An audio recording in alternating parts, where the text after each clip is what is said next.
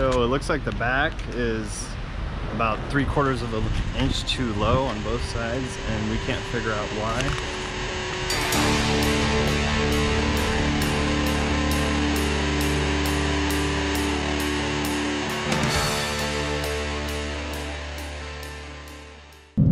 So I'm taking these new springs and shocks and struts out for a spin, and holy freaking crap, they feel amazing. This car feels like a brand new machine.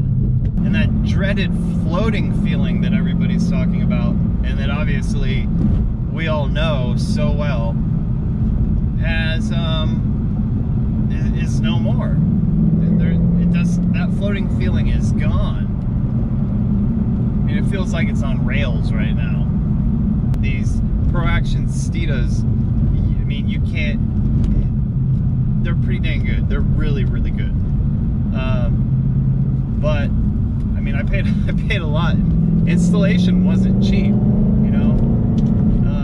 The spherical bearing, the LCA bearing, and of course they did the knuckle to toe link, and they did the Camber bar and the cradle lockout kit and rear toe links,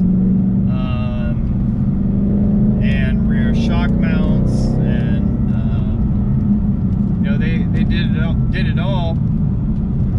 I was gonna do some of the easy things like the Camber bar and even the cradle lockout, but I figured they're already gonna have it up on a jack. How much extra would it have cost me to get those things added on top of it? And it didn't end up costing very much more, because the parts that I was going to put on, that probably would have taken me a few hours to put on, they put on in a few minutes. So in the big picture, it was just easy for me to just drop everything off to them. This car feels like what I imagine a GT350 would feel like right now. It's spectacular. The car feels so planted to the ground.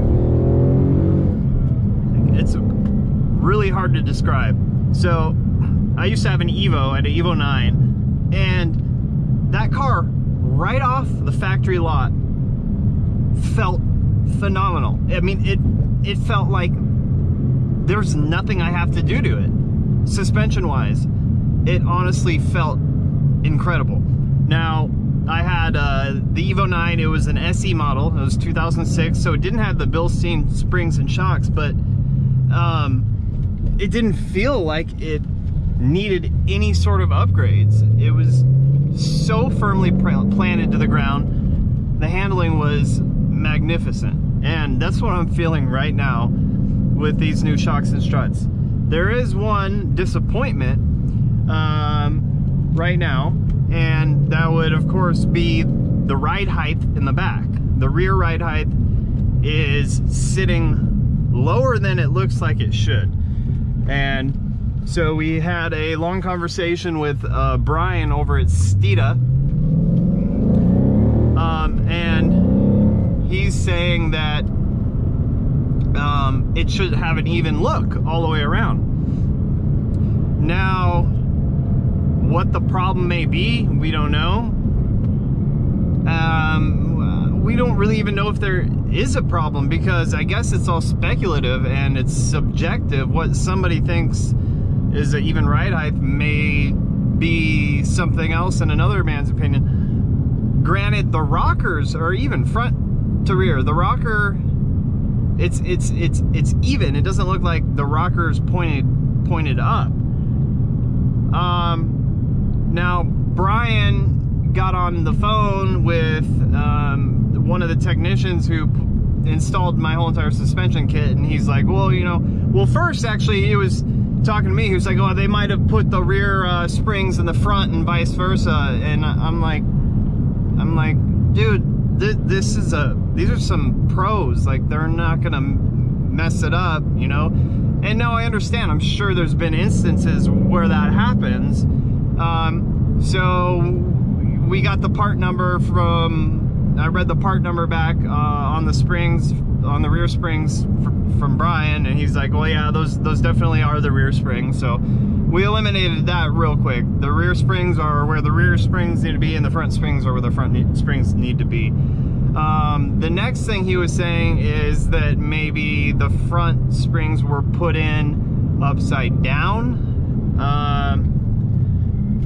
Now, that's something that I don't have an answer to. Now the tech's like, you know, there's no way I could have put the springs upside down.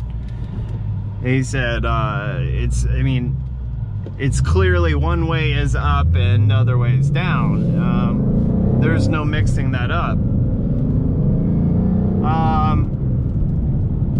I don't know. I wasn't there to give an accurate opinion on that. Do I think he may have put them upside down? I mean, there's always a chance. There's a chance for everything.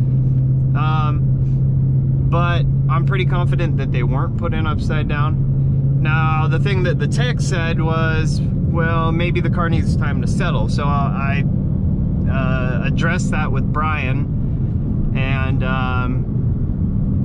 he got on the phone with the tech and explained to the tech that the material they use, there's no settling in their springs, and the ride height that it is right now is pretty much going to be the ride height that's going to be a year from now. So what the issue is, I don't know. Again, is there even an issue? I looked at some pictures of this setup on some other Mustangs, and one Mustang, it looks like it has sort of the same stance as mine, and then there's another Mustang that looks like it has an even stance all the way around. I read on Mustang 6G forum site of a guy who put this setup on, and he said he did 1/4 inch spacers in the rear to give it the dead look. Now, a quarter inch isn't a whole lot.